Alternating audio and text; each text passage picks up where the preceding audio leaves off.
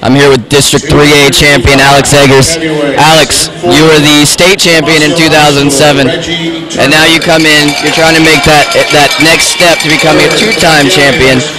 What was it like tonight, getting ready for tonight's match? I just practiced hard this week and try to stay mentally prepared because I know it's going to get tougher every week, and I'm just trying to get mentally better every week so that when states come around, I'm on key.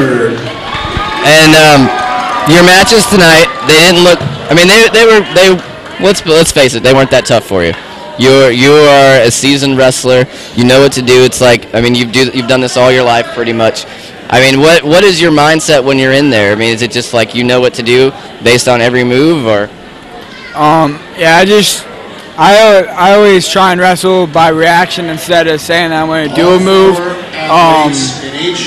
But yeah, I just trained like it was any other week. I knew the competition wasn't going to be up to what it normally is every week, but I trained like it was, and I know that the big time stuff is coming up soon, so I need to get ready for it. And how do you plan on getting ready for that next step and getting another state championship?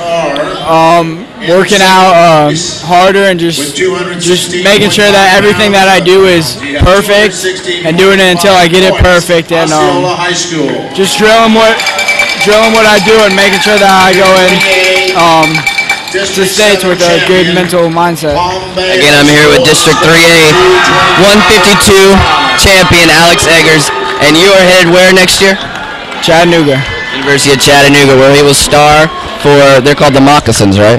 The Mocks. The Mocks. He's going to star for the Mocks. So, one last question. When are you going to let me in on the Alex Eggers workout? I don't know. It's a secret. I might have to wait till I graduate from college to let anyone in on it. All right. Well, I'll be looking out for it. Alex Eggers here. I'm Donnie Pascal. Thanks for watching.